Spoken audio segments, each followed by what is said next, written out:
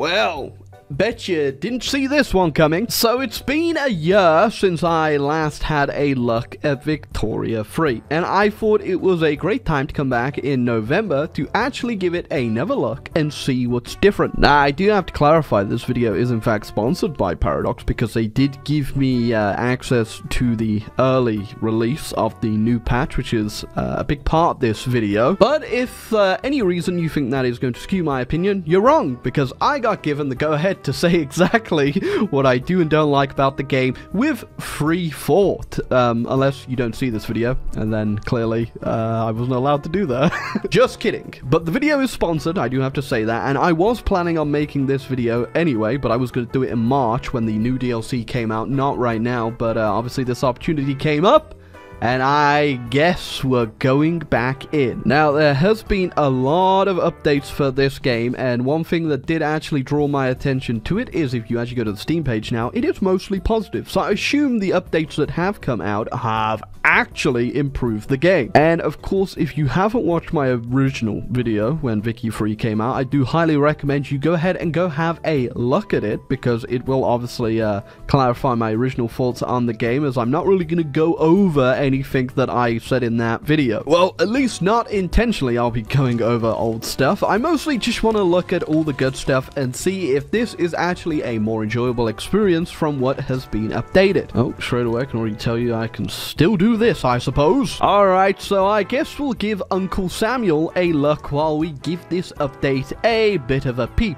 Okay, so one of the big things I had a bit of annoyance with in the original release of the game is that you did spend a lot of time just meandering through this screen, constantly updating, getting to know what you need and what you don't need. But now, if you go ahead and look at your assets over here, you have your investment pool, and your investment pool will automatically reinvest into your states and start building stuff autonomously to kind of replicate the free market. Another thing we have is a complete rework of your government and how this actually works, with more interest groups, radicals, stuff like that, that I haven't actually looked at too much, but I'll see if I like this agitator system. As you can see, we can go ahead and invite exiled agitators to turn up to try and get specific laws passed that we might want. Okay, so if you look at that, we've already got steel mills building on their own in New York, which I guess if you're not too interested in just constantly micromanaging your entire economy, this is a lot better, especially for me. I enjoy this way more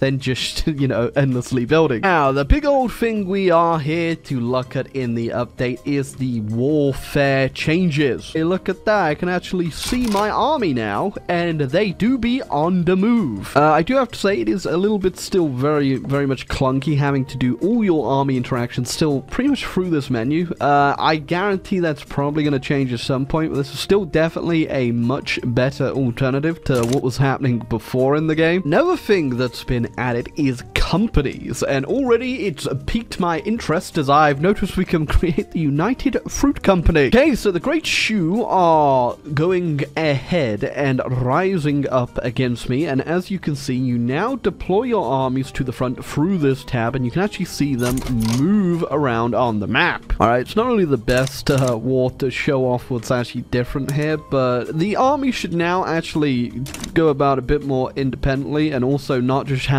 one battle that kind of defines the entire front moving. On top of that, if you really want to go in a certain direction, you can designate strategic objectives. Like if I wanted to make sure that this site actually gets taken before, say, this over here, they will beeline over here. Again, I ain't saying it's perfect, but it's definitely a lot better and does actually make you want to do war in this game than the system that was here before. As you can actually see there, my army just actually removed all the way over here to actually now go for this strategic objective. I guess one thing that's a bit annoying here is, even though I've got an absolute victory there, I guess we still have to wait. Oh, so we can actually go ahead and form a new company already, and they actually all do pretty good stuff. I'm either going to do this combined American forestry Guild or the Textile Corporation of New York. Both of them seem pretty decent, but I'm pretty sure the infrastructure one's the one I'm going to go for. Now, one thing that has changed as well, that I don't even bother asking me what the optimal way of doing this is you can modify what your armies are now between infantry, artillery, and cavalry, specifically in, you know, the old-fashioned way that you'd imagine in EU4 or Vicky 2. But again,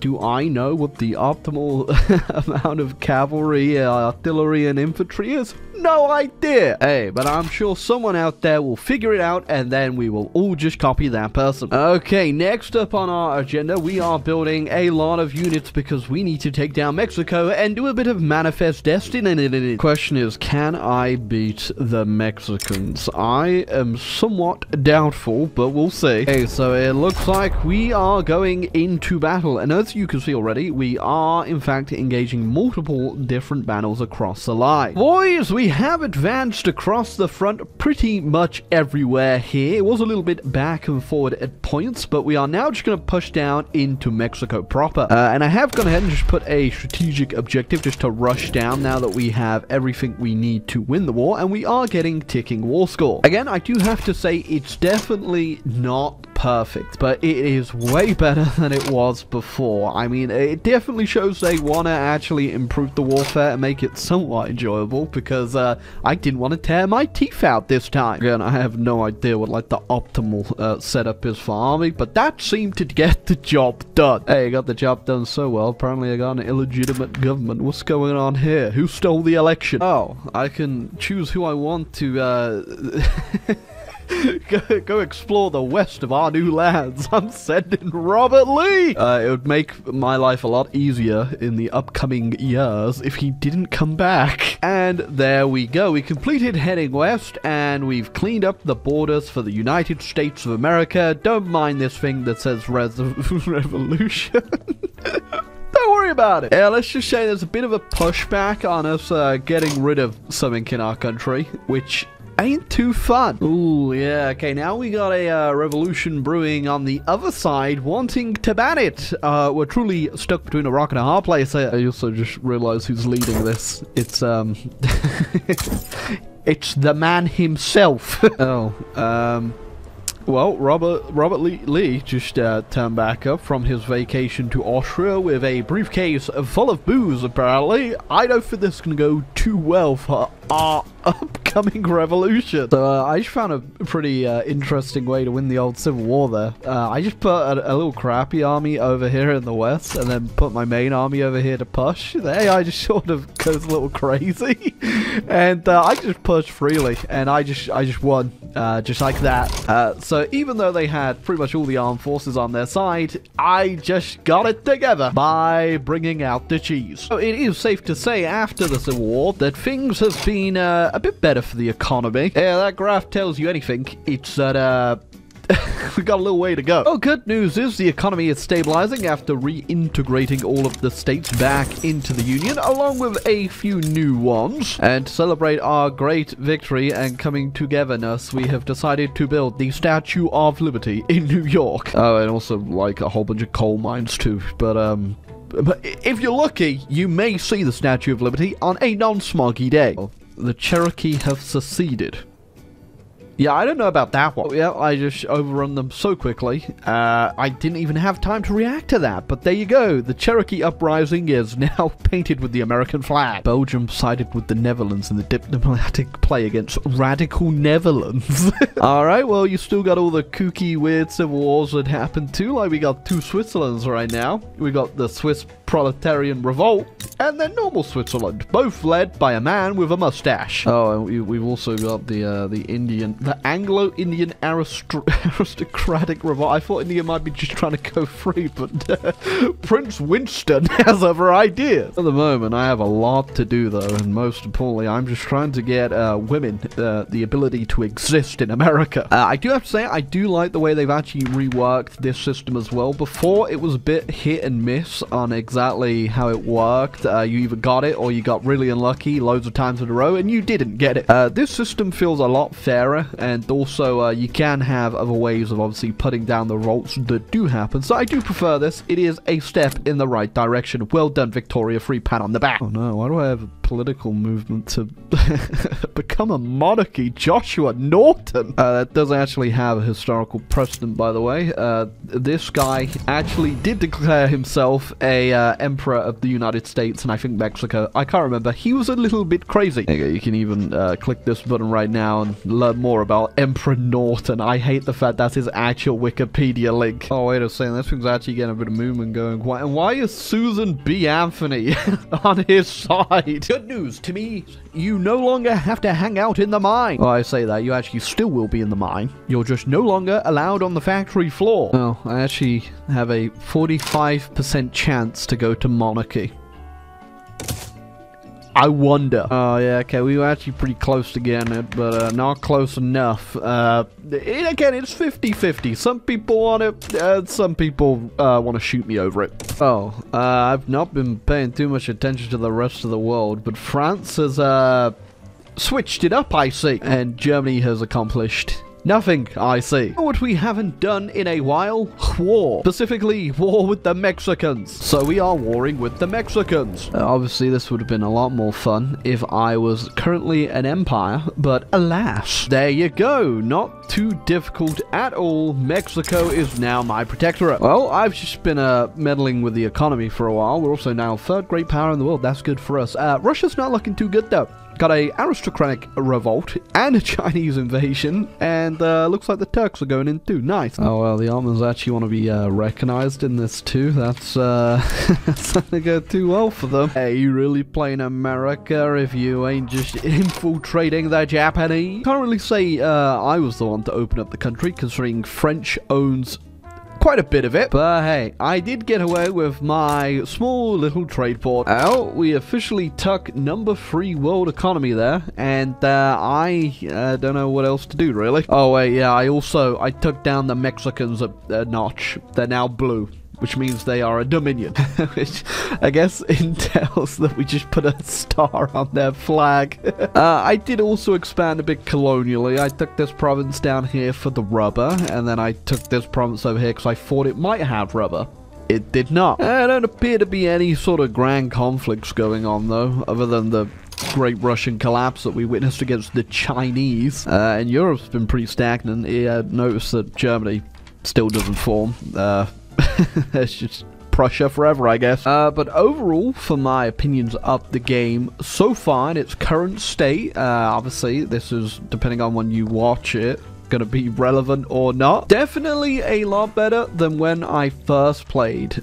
Is it still 100%? No, of course not. It's nowhere near that yet, and a lot of the issues I still had in the other video, which again, you should go watch if you really want to break that down, they're definitely still present, but there are a lot of good things they've improved on to make those way more bearable. Obviously, a lot of the game does still just turn into you micromanaging your economy, and you are just zoomed in, doing this, doing that, and there isn't a lot of room still for the geopolitical element, especially I imagine in single player. In multiplayer, you might have more of an aspect of, you know, doing some finagling. Whereas, I guess if you really want to do the best for your country, there's not too much room for finagling. The only times I ever really need to go out was, again, for the rubber, which I got, and then that was about it. But that could just be a case-by-case basis. Yes, I am playing America. There's a lot of resources, a lot of land, you get a lot of immigrants, so you don't have to worry too much about population and stuff like that. But I would definitely like to see an improvement in many more regards still, especially towards the AI, and getting the AI to actually do a bit more of an aggressive expansion, put it that way, because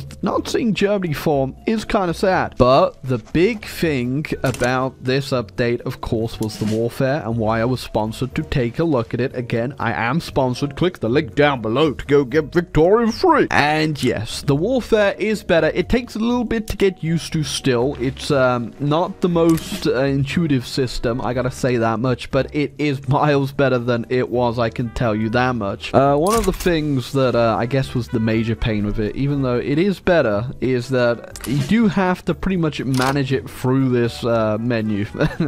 You can just click around on the units themselves, but it's very easy to lose track of them, so I would like a bit of a better system to get this going with, but this is a really good start. for, I hope, future improvements. Oh, hold on, sorry a second. Communist what now?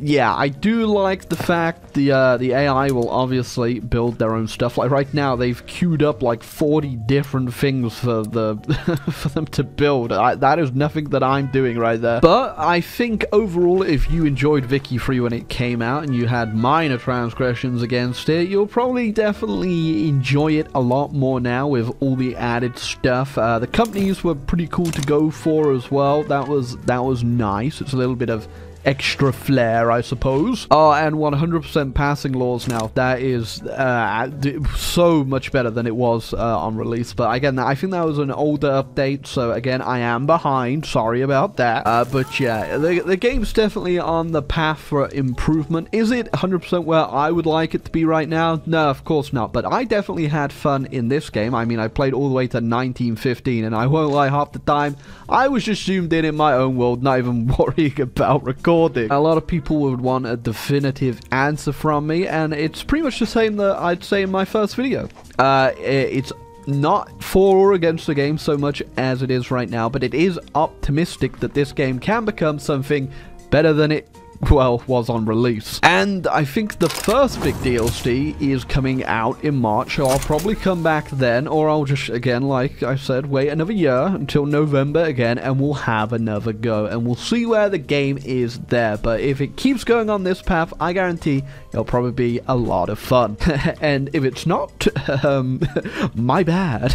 But either way, I would very much say thank you to Paradox for sponsoring this video and letting me have a good impartial voice on what I think about the game. And overall, I do think it is getting better, and if you want to try it out, or if you already own the game and you haven't played it in a while, now's definitely the time to do it with this brand new update that I'm assuming, if you click my link down below, you can go play it and have fun. And if not, do what I do and wait a little longer and just hope for the best. Hey, but if you want to see more Victoria content on this channel, please let me know down below in the comments and the subscribes and stuff. I'd like to know all your thoughts on what you think the game's going and the progress that is being made. But yes, that's about all she wrote for the United States of America and our wonderful president, Hugh Green. But definitely leave your comments and suggestions down below in the comment section, little Timothy. I'm interested to see what all your thoughts are, and until the next time, I'm gonna smell you later. Maybe.